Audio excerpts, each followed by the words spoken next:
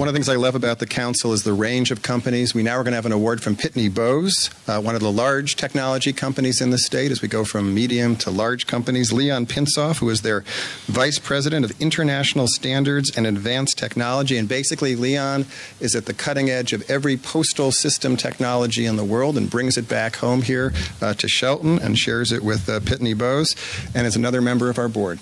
Leon? Thank you, Matthew. We are very happy to present this award. This award goes to Mystic Lure Company. It's about fishing implement. When I looked at this award, I was really puzzled what Pitney Bowes company of our scope and strength has to do with fishing implements. I think a lot. If you look at the device that is designed by this company, it is an amazing device. It takes system approach. It works on all factory audio and visual systems of the fish. Believe it or not, when we work with our customers, we do the same thing. So,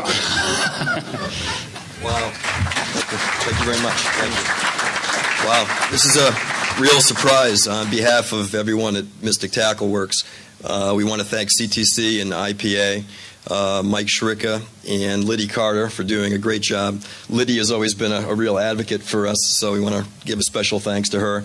Our company integrates advanced neuroscience in fishing lures.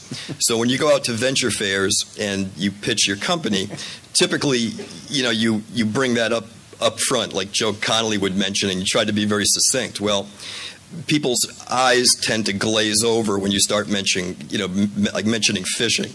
So, we really kind of stress the bioscience and our neuroscience dream team. We have 15 U.S. and international investors. I want to thank all of them, in particular our lead investor, David Mapley, who came here from Nakata Capital. So thank you very much. It's a real honor. Thanks.